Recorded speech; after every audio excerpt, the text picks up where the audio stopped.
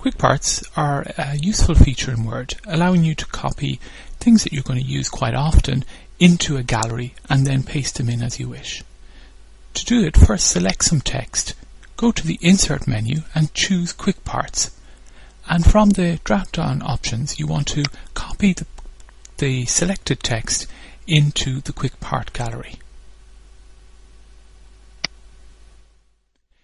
You get a dialog box which allows you to define some basic details, a name, the gallery in which it's going to be stored, and so on. A description can also be added. We're going to repeat this process as well as for the top of this document. We're going to use the bottom of the document as well and create another QuickPart. So we're going to select the text at the bottom, go to the QuickParts options on the Insert menu and copy the selection to the QuickPart gallery.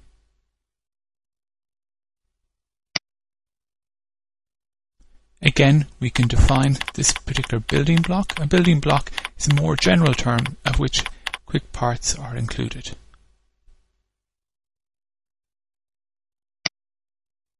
Once we have created our two QuickParts, we can open up a new document and use the Insert QuickParts to put either or both of these into our document.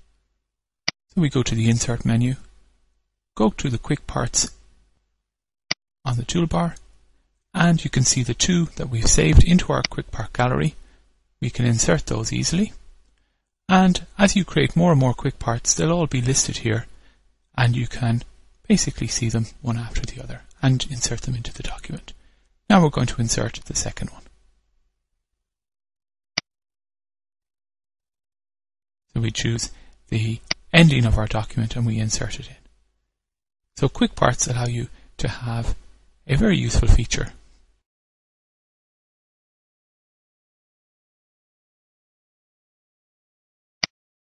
So at this stage we've created two QuickParts for easy insertion to any of our Word documents. We're now going to have a look at the building blocks organizer, which includes all QuickParts that we have already created, allowing us to delete them or to edit their properties. As well as including QuickParts, it includes a whole range of other building blocks, including things like bibliographies, as you can see here, and also a range of equations.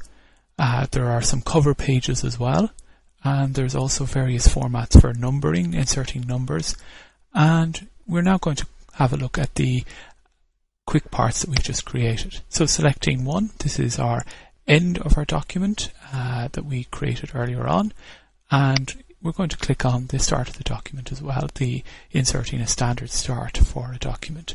We can click on Edit Properties, and this will pull up the properties that we created earlier, and we can modify these as appropriate. In this case, I'm just going to click OK and not make any changes.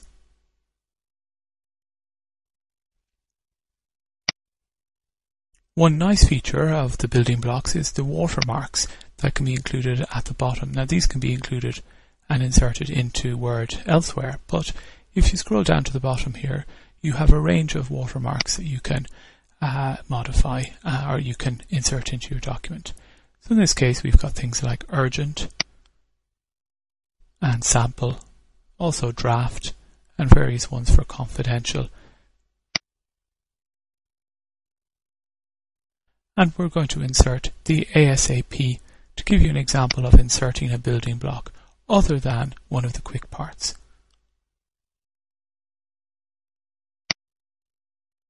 So select the ASAP and click on the Insert menu, and this will allow us to put a watermark of ASAP on our document, as can be seen here.